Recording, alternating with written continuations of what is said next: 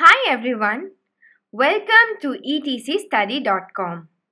In this video, we will discuss about impediments to regional cooperation, the river water dispute.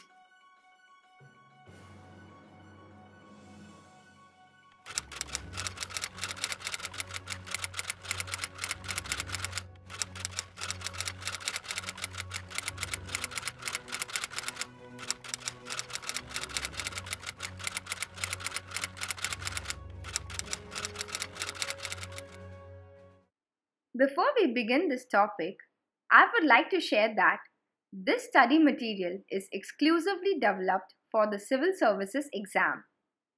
Though it is in brief, it covers the topic comprehensively, and here you will get such video study materials of entire syllabus.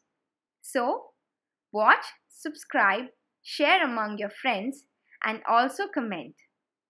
In addition to this, we also provide complete study materials for the Civil Services optional subject Political Science. It is developed after thorough research. Various reliable sources are studied for the compilation of this study material. The significant advantages of our political science study materials are: it is unique in the market. Nowhere you will get such type of presentation, as it is explained through maps, it is explained through images, it is explained through tables, graphs and diagrams. It is available in color printed form, which is a little expensive, as well as in black and white form. Last but not the least, you will get soft copy of relevant articles and research papers, that is additional study materials, absolutely free. However, we also provide hard copy of these additional study materials, but it is chargeable, that is you need to pay for the printing cost. Moreover, it is a complete package, as you can watch our videos and then study the study materials. Likewise, you can teach yourself. Additionally, we also offer online classes at flexible time. You may contact us for this. Wonderful opportunity for the working aspirants. The details of pricing and how to buy, etc. are given in the last of this video. If interested, please have a look. Now let's discuss the topic. Introduction. With nearly a quarter of the world's population and less than 5% of the world's annual renewable water resources, the South Asian region faces increasing water stress. In South Asia, the major northern river systems, the Indus and the Ganga-Brahmaputra, are transboundary in nature. So in this video, I will discuss India's water disputes with its neighboring states. Water dispute between India and Pakistan. The Indus Waters Treaty of 1960 settled the issue of water sharing that arose between India and Pakistan after partition. The treaty divided the Indus River systems, giving the use of the eastern rivers, the Satluj, Beas and Ravi, to India, while giving the use of the western rivers, the Indus, Jhelum and Chenab, to Pakistan. This roughly apportioned 80% of the water to Pakistan and 20% to India. India was also entitled to certain limited quantities of water from the three western rivers, and the quantum for each river and for what purposes were spelled out in great detail in the treaty. However, India is yet to fully utilize its entitlement from the western rivers, both in terms of irrigation and hydroelectric potential. The Commission has been meeting regularly each year and has an important role to play in the smooth functioning of the treaty.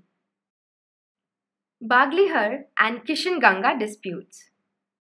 Only once in the treaty's more than 50 years has the treaty's dispute resolution mechanism been put to the test when Pakistan's objections on the Baghlihar project on the Chenab River were referred to a neutral expert appointed by the World Bank in 2005 at Pakistan's request. The expert suggested minor changes in the scope of construction and broadly upheld India's approach. In 2010, Pakistan decided to bring its objections to the Kishanganga project on a tributary of the Jhelum to an international court of arbitration.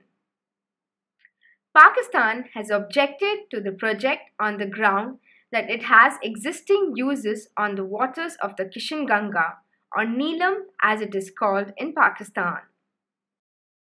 The following map shows the location of Baghlihar and Kishanganga projects.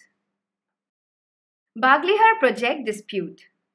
Baghlihar Hydroelectric Power Project is a run-of-the-river power project on the Chenab River located in the southern Doda district of the Indian state of Jammu and Kashmir.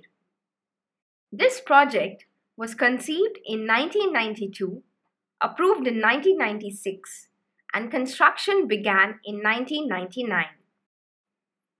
However, Pakistan objected and claimed that some design parameters were too lax than were needed for feasible power generation and provided India with excessive ability to accelerate, decelerate, or block flow of the river, thus giving India a strategic leverage in times of political tension or war.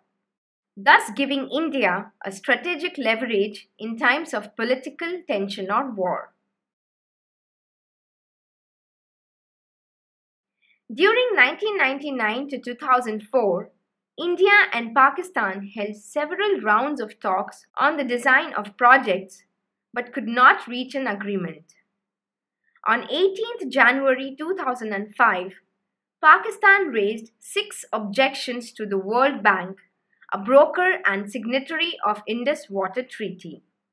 In its final decision, World Bank upheld some minor objections of Pakistan, declaring that pondage capacity be reduced by 13.5%, height of dam structure be reduced by 1.5 meter, and power intake tunnels be raised by 3 meters, thereby limiting some flow control capabilities of the earlier design. Kishanganga project started in 2007 and it is located 5 kilometers north of Bandipur in Jammu and Kashmir, India, and will have an installed capacity of 330 megawatts. It would have total installed capacity of 330 megawatts. However, Pakistan raised the concern that this project will reduce power generation of Neelam Jhelum hydropower plant, which is located in Pakistan. In 2010, Pakistan appealed to the Hague's Permanent Court of Arbitration, complaining that the Kishanganga hydroelectric plant violates the Indus River Treaty by increasing the catchment of the Jhelum River and depriving Pakistan of its water rights. But the decision came in India's favor.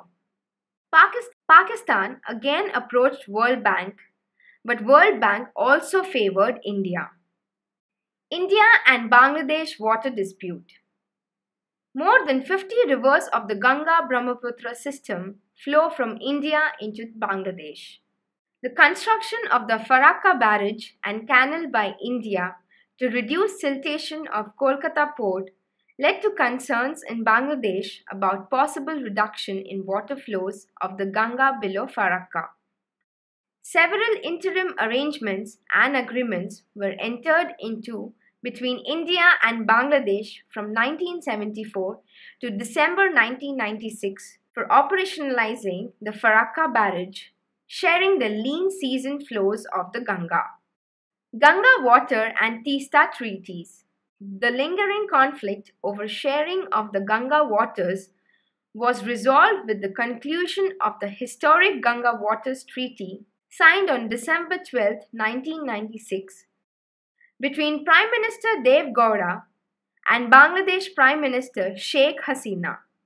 The treaty, which is valid for 30 years, provides a long-term solution to the sharing of Ganga waters. It was widely expected that an agreement on the Teesta could be concluded during the visit of Prime Minister Manmohan Singh to Dhaka in September 2011. However, this agreement fell through because of opposition from the Chief Minister of West Bengal. Brahmaputra River and India-China-Bangladesh relations. Despite the two having signed several MOUs on strengthening communication and strategic trust, China's dam building and water division plans along the Brahmaputra, called Yarling Zangbo in China, is a source of tension between the two neighbors. As lower riparian countries, India and Bangladesh rely on the Brahmaputra's water for agriculture. China has now plans to build 4 more dams on the Brahmaputra in Tibet. Both New Delhi and Dhaka worry that these dams will give Beijing the ability to divert or store water in times of political crisis. However, China has denied that it has any project for diverting the Brahmaputra waters and has also started sharing some limited data. Such apprehensions only underline the importance of transparency and cooperative approaches. There are several arrangements for sharing and development of water resources which India has put in place with its neighbors over the years. Despite ups and downs in bilateral relations, these have provided predictable and transparent frameworks for water sharing. The price structures of our political science and international relations study materials are, as you can see in this table, we provide our study materials covering complete syllabus, that is full package or in part as well. If you want only part 1 of paper 1, you can buy only that or combination of any. The color study materials have not only colorful print but also images and maps are given on glossy papers, which are not only attractive but also easy to understand. If you enroll for our online classes, you will get the color study materials free of cost. To buy our study materials, you can call us at the given number or email us at the given email address. Please note that this is non-refundable. That is, once you purchased, it will not be refunded.